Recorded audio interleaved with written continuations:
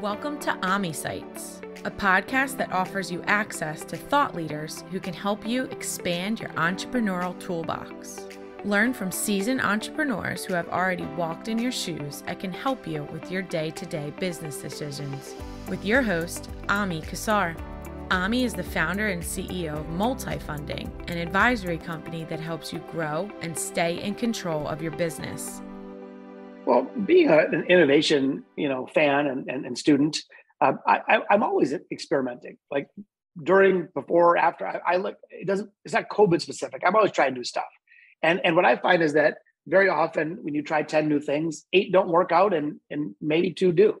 And so I think that's true in COVID. We tried something that didn't work out. We tried a couple things that will sustain. I'll keep trying new things. So to me, it's not even COVID specific, but I try to embrace a mindset of experimentation.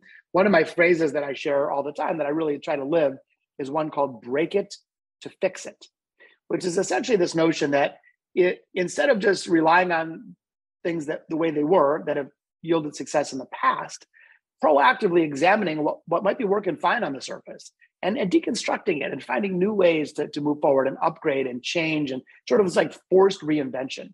It's funny, many of us are reluctant to change because we feel that's risky.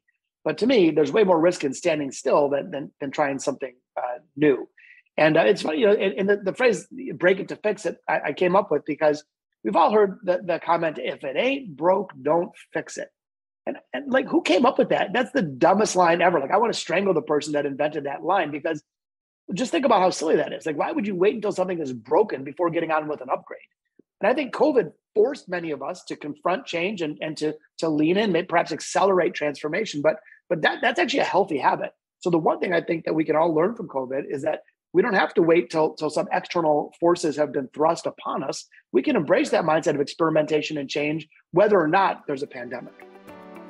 Thanks for joining us today on AmiSights with your host, Kassar, the foremost SBA thought leader. Make sure you visit us at multifunding.com, where you can meet our advisory team and learn more about how we help entrepreneurs fund their future.